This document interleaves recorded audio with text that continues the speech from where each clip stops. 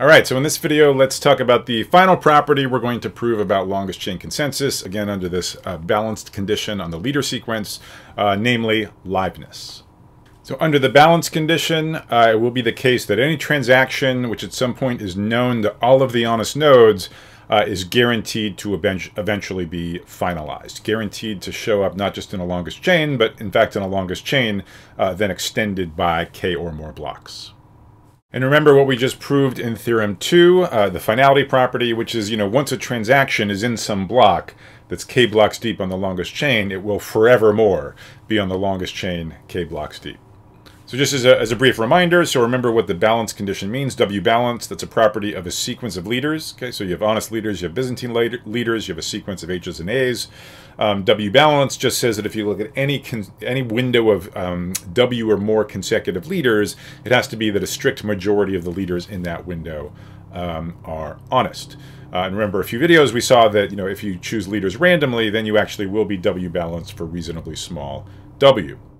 You might notice this is the same liveness guarantee we stated for the Tendermint protocol, where a transaction has to be known to all of the honest nodes. That's, of course, a reasonable assumption if the honest nodes are sort of, running some gossip protocol to exchange the transactions they know about. It is a slightly weaker liveness property than what we proved for our SMR protocol all the way back in Lemma 2, the one based on rotating leaders in Byzantine broadcast. There, we only needed to assume a transaction was known to one honest node. Here, we're assuming it's known to all the honest nodes. So we're not going to directly piggyback on Theorem 1 or Theorem 2, so we need to sort of directly use the hypothesis somewhere that the leader sequence is 2k balanced. So here's how we're going to do that. Let's go back to the beginning of time. Okay, so round 0 where there's the genesis block, and then leaders keep getting selected each round. So I want you to think about breaking up all the rounds that ever happen into what I'm going to call epochs of 2k consecutive rounds. Okay, so the first 2k rounds, that's one epoch. The next 2k rounds, that's the second epoch, and so on. So an epoch is, of course, just long enough that the 2k balance condition gives us something. So in each epoch, it must be a strict majority of those 2k leaders are honest nodes. So at least k plus 1 honest nodes, at most k minus 1 Byzantine leaders in a given epoch. So let's proceed to the counting argument. So the first thing to notice is that whenever you have an honest leader, the longest chain gets longer by 1, right? Because that's what honest nodes do. They take the longest chain, or if there's many, they take some longest chain. They add a block to the end, so that makes the longest chain 1 larger. What about the Byzantine leaders? Well, here we can actually rely on assumption A4. And actually, we don't even need sort of the full version of A4, which you might remember was in black. And then you might remember we had the sort of light blue consequence of assumption A4. The light blue consequence is that Byzantine nodes, just by assumption, cannot add more than 1 block to any given chain. So whatever the longest chain is, if you look at any Byzantine leader, it contributed at most 1 block to that chain. It may have contributed more blocks to other chains, but to a given longest chain, it contributed at most 1 block. So now let's think about fast forwarding a whole bunch of epochs. Let's say a capital T epochs. So that's a sequence of 2k times capital T leaders in all. Now each epoch has at least k plus 1 honest leaders. So capital T epochs have at least k plus 1 times T honest leaders. So that means after capital T epochs, we know the longest chain, whatever it is, it has to have length at least the number of honest leaders, at least quantity k plus 1 times capital T. Now, how many of the blocks on this longest chain could have contributed by Byzantine nodes? Well, each epoch had at most k minus 1 Byzantine leaders, and as we noticed, each Byzantine leader can contribute at most 1 block to any given chain. So of the blocks on the longest chain, at most quantity k minus 1 times capital T could be contributed by Byzantine nodes. And so the difference, of course, must be made up with blocks that were contributed by honest leaders, by honest nodes. So after, in each epoch, you're basically going to get another 2 blocks minimum contributed by honest nodes. So after capital T epochs, you're going to have at least 2 times capital T blocks produced by honest nodes appearing in the longest chain. Capital T, remember, that's just a parameter. That's just sort of the number of epochs we happen to be looking at. And so as you take time to infinity, as you look at all of the leaders that are ever selected, capital T goes to infinity, so the number of honest blocks on the longest chain also goes to infinity. And so that means honest blocks are added to the longest chain infinitely often. It's true that, up to k of these honest blocks may be at the very end of the longest chain and not finalized yet, but the rest are going to be finalized. Okay, so there's going to be at least on the longest chain 2 capital T minus k finalized blocks. And the important point here is just that 2t minus k goes to infinity with t. Right, k here, this is just, whatever the parameter is for our balance condition. Maybe it's 50, some constant. Capital T is just a parameter. It's just the number of epochs from the Genesis block that we're looking at. We can choose capital T however we want. So as we let time, go to infinity, capital T goes to infinity, and we see that the number of finalized blocks on the longest chain contributed by honest nodes, that's also going to infinity. And the only way that's possible is if honestly created blocks get finalized infinitely often. And so now we're basically done, right? Because one of the responsibilities of honest nodes is, when you're selected as a leader, you assemble a single block, and that single block comprises all of the not yet executed transactions that you're aware of. So once this transaction is known to all of the honest nodes, all of them will only be creating blocks that include that transaction. At some point, one of those blocks is going to get finalized, right? We've argued that blocks keep getting finalized. Honestly produced blocks keep getting finalized infinitely often. And so at that point, this transaction will indeed be finalized. And that completes the proof of liveness for longest chain consensus, again, under this assumption that the leader sequence is balanced. I do want to say a little bit more about liveness, or specifically, potential strengthenings of the liveness statement that we just proved on the last slide. The main reason I'm doing this is to tell you about a measure known as chain quality, which plays a pretty central role in the academic literature analyzing longest chain consensus. So let's brainstorm about some ways we could have a stronger version of Theorem 3, a stronger sort of liveness statement about longest chain consensus. So one obvious idea is, as we mentioned, that liveness statement was kind of the weaker one that we proved for the Tendermint protocol. So we had the stronger hypothesis that all of the nodes know about, all of the honest nodes know about a transaction. And there's a weaker liveness statement that actually held for our sort of rotating leaders Byzantine broadcast-based SMR protocol in lecture 2, where we only needed one honest node to be aware of in a transaction. So you might hope that that stronger liveness statement, so that weaker assumption, would also work for longest chain consensus, but actually it turns out it doesn't. And that's a good exercise for you to think through. If the only thing I tell you about a leader sequence is that it's W balanced for some W, it actually does not guarantee that a transaction known to only one honest node will eventually be included on the longest chain and finalized. The second aspect of Theorem 3 you might find unsatisfying is it doesn't really give us very concrete bounds on how long someone would have to wait before their transaction gets finalized, right? All we proved was that eventually a transaction gets finalized. So you can imagine having more quantitative bounds there, like exactly how long does someone have to wait. That's actually, frankly, quite interesting to study, and there's some nice research papers on exactly that question. It would just take us like a little bit too far out into the weeds, so we won't discuss that further, but if you're interested, dig into the research literature around longest chain consensus, and you can find sort of more concrete quantitative bounds on the finalization time. The third strengthening, and the one we're actually going to pursue here, it often goes by the name chain quality. And so here it's related to the quantitative bounds on finalization, but a little bit different. We're going to argue that not only is it the case that infinitely often honestly produced blocks get added to the longest chain and finalized, but actually we're going to really quantify the fraction of the blocks on the longest chain that were contributed by honest nodes. And so in particular, if we only have a guarantee that like 50.1% of the nodes are honest, maybe we can't do much better than the basic liveness statement in Theorem 3. But if we actually knew that 60% of the nodes were honest and only 40% were Byzantine, we might hope to be able to quantify the fact that a larger fraction of the blocks on the longest chain, presumably were contributed by honest nodes. So let's talk through the stronger guarantee specifically for the case of randomly chosen leaders. So in each round, step 2A, one of the end nodes running the protocol is chosen uniformly at random. And again, that's kind of the most relevant form of leader selection for talking about permissionless consensus, which we'll start talking about shortly in lecture 9. The key observation is that, if you remember that fourth video, where we sort of assumed random leaders and then sort of analyzed, how balanced a sequence of random leaders is likely to be. So that was some hard work in that video. And actually, if we go back and review it, the work we did proved a stronger statement than the one that we stated. So in the notation of that video, right, we were using alpha to denote the fraction of the nodes that were Byzantine. So alpha fraction Byzantine, 1 minus alpha honest. We were, of course, assuming that alpha was strictly less than 1/2. Otherwise, not much you can prove. And what we argued is that for any alpha less than 1/2, it was the case that a random leader sequence is balanced with high probability. Again, there is some sort of quantitative understanding of the window length you needed in order for that theorem to be true. It depended logarithmically on the sort of duration, capital T, you were looking at, also logarithmically on 1 over the failure probability you were willing to tolerate.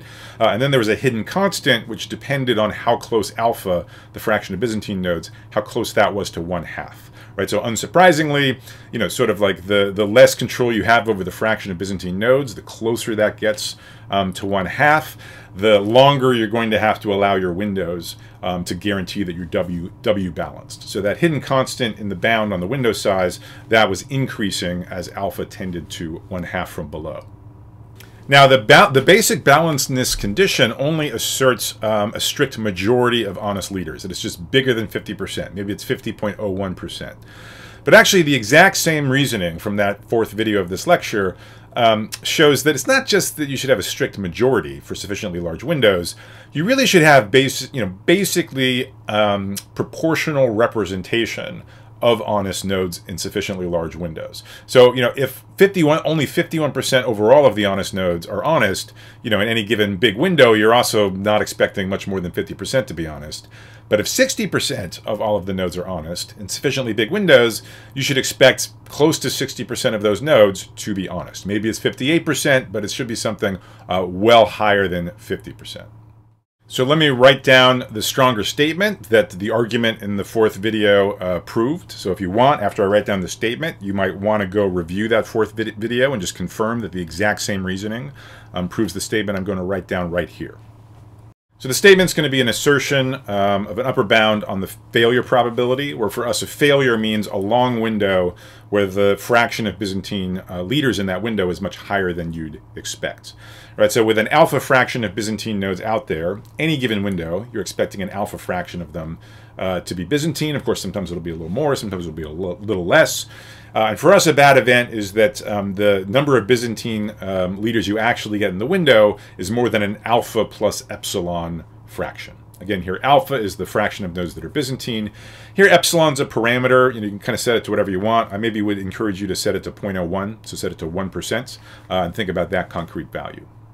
Now, clearly I haven't completed the statement because I haven't said what little w is. I haven't said, like, what is the window length that we're looking at, right? If we were looking at windows of length 1, right, then obviously this wouldn't be true.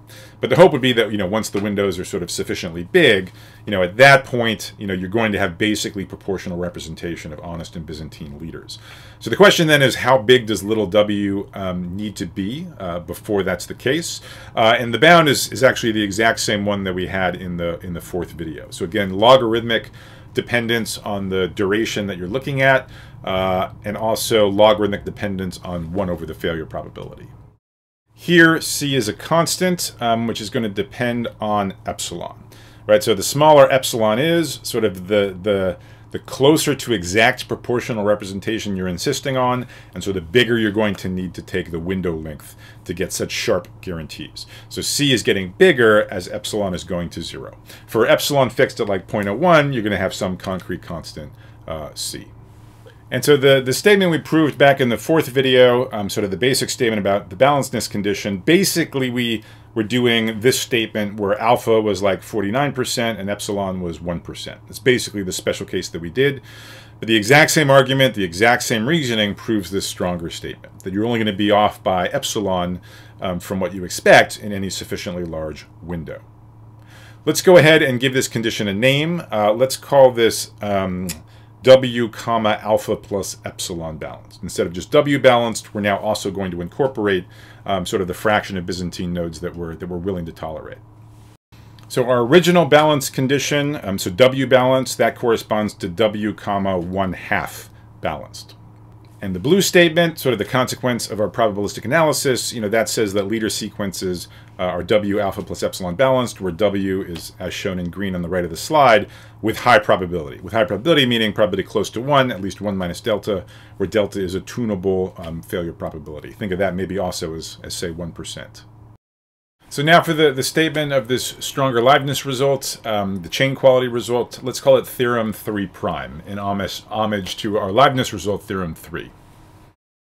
So here we're going to have a stronger hypothesis. We're going to assume that the leader sequence is not merely balanced, but actually alpha plus epsilon balanced. Here, remember, alpha is the fraction of nodes that are assumed to be Byzantine, and epsilon is kind of the extra error we're going to allow in the representation of Byzantine nodes in any length, in this case, length 2K window. Under this stronger hypothesis, we will be able to assert a lower bound on the fraction of the blocks that get finalized, which were produced by honest nodes. That fraction is going to be, modulo some epsilons, 1 minus 2 alpha divided by 1 minus alpha.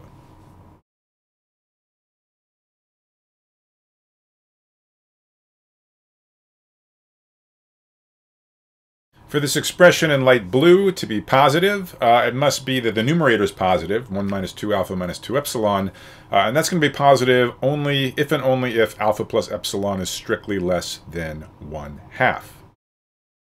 You will notice that as alpha plus epsilon approaches 1/2 from below, the ratio in light blue is tending to 0. And I encourage you to think of our initial liveness result, theorem 3, as kind of the special case of theorem 3 prime, where it just so happens that alpha plus epsilon is very, very close to 1/2, just slightly less than 1/2. That corresponds to sort of our old hypothesis, right? Basically allowing 49% of the nodes to be Byzantine. Think of taking, epsilon to be slightly less than 1%. But then the conclusion is only that there exists infinitely often honest blocks on the longest chain. So here we have the stronger assumption. Perhaps the fraction of Byzantine nodes alpha is sort of well less than 1/2. Maybe it's only 40%, something like that. And then we're getting a stronger conclusion as well. We're getting a stronger lower bound on the representation of honestly produced blocks on the longest chain. The proof of theorem 3 prime mimics quite closely the proof of theorem 3. Basically, the same counting argument is going to work for us. So let me just kind of mention what the key points are, and then we'll see where this ratio comes from. So we're going to, again, think about sort of some large number of epochs. Remember, an epoch is 2K liters in a row so that we can invoke the balancedness condition. And then we're going to look at capital T epochs, where capital T is going to infinity. And let's count sort of the number of honest leaders in this sequence. Well, by our assumed balancedness condition, in each of those epochs, in each consecutive block of 2K liters, we know that at most an alpha plus epsilon fraction are Byzantine, right? That's what the assumption means. So turning that around, we can say that at least 1 minus alpha minus epsilon fraction of each epoch is going to be honest. So in each of the capital T epochs, we contribute the length of the epoch 2K times that fraction 1 minus epsilon minus 1 minus alpha minus epsilon. That's the lower bound on the number of honest blocks, number of honest leaders over capital T epochs. As we noted in the proof of theorem 3, every honest leader adds 1 to the length of the longest chain. So in particular, with this many honest leaders, the longest chain after capital T epochs must itself have length at least 2K times 1 minus alpha minus epsilon times capital T.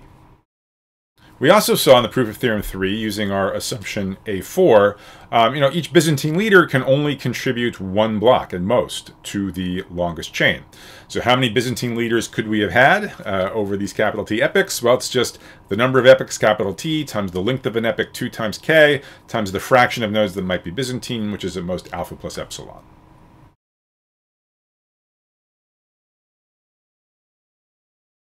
So now we're in a position to lower bound the fraction of blocks in the longest chain that were honestly produced. Right, we just take our lower bound on the total number of blocks, so that's our 2K 1 minus alpha minus epsilon times T. We subtract the number of those that might have been contributed by Byzantine leaders. That's the 2K quantity alpha plus epsilon times T divided by the total number of blocks, which is just that same number again, 2K 1 minus alpha minus epsilon times T. Like any good proof, we get some satisfying cancellations. The 2Ks and the capital Ts all drop out.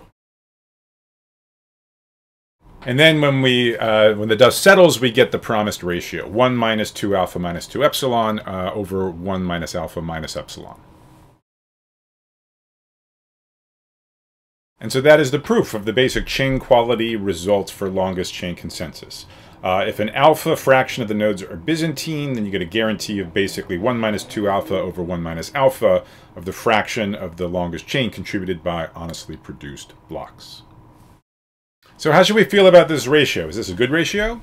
Well, you know, as alpha goes to 0, okay, as there's less and less Byzantine nodes, I mean, this ratio is going to go to 1, so that's good. So the fraction of honest blocks approaches 100% as the fraction of Byzantine nodes approaches 0. But if you think about intermediate values of alpha, you could imagine being sort of disappointed, actually, with this ratio. Like, imagine you had alpha equal a third. So 2/3 of the nodes were honest, 1/3 of the nodes were Byzantine. You know, you might hope that honest nodes would get their fair share of blocks on the longest chain, which would be 2/3 of the longest chain. That's not what this ratio is, right? If alpha equals a third, then this is going to be 1 minus 2 alpha, so 1 minus 2/3, so that's 1/3 on top. And then 1 minus 1/3, which is 2/3 on the bottom. So 1/3 over 2/3, that's also known as 1/2. In other words, if a third of the nodes are Byzantine, according to this analysis, it doesn't rule out that they might capture half of the blocks on the longest chain, which seems kind of unfair, right? 2/3 of the nodes are honest, and somehow they're only getting 50% of the slots on the longest chain. So you might wonder if this is kind of an artifact of the proof. Maybe we were being stupid. A smarter proof would give us the sort of 1 minus alpha fraction that we might hope for. But in fact, we'll see that's not the case. We'll see that actually 1 minus 2 alpha over 1 minus alpha is exactly the right answer for the chain quality, at least under our assumptions of you know, Byzantine behavior and arbitrary tie-breaking by honest nodes. We'll actually see that in a different context, in the context of selfish mining, in lecture number 10. Okay, so this ratio 1 minus 2 alpha over 1 minus alpha, that will be showing up again 2 lectures hence.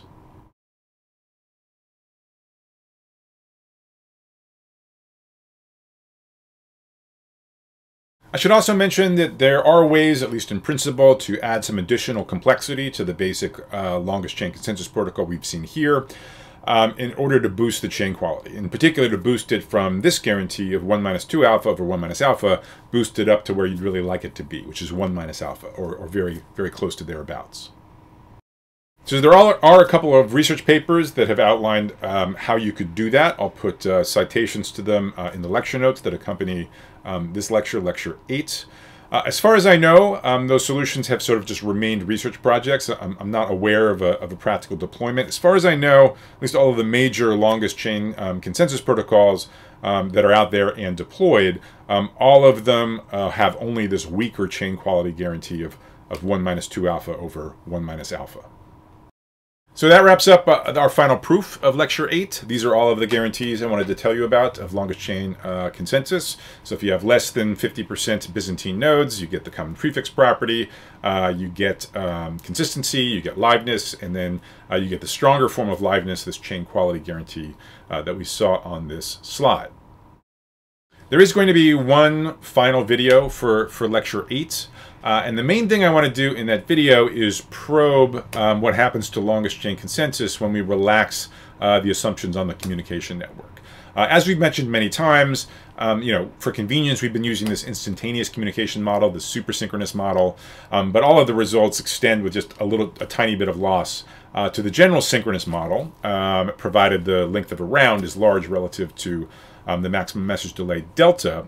But what about the partially synchronous model? So we'll do that in the next video. We'll investigate the ways in which longest chain consensus breaks down when you actually can have unbounded network delays. Also in the next video, I'll highlight, you know, what are the key takeaway points from this rather long lecture 8 that you should remember going forward in the lecture series. So I'll see you there.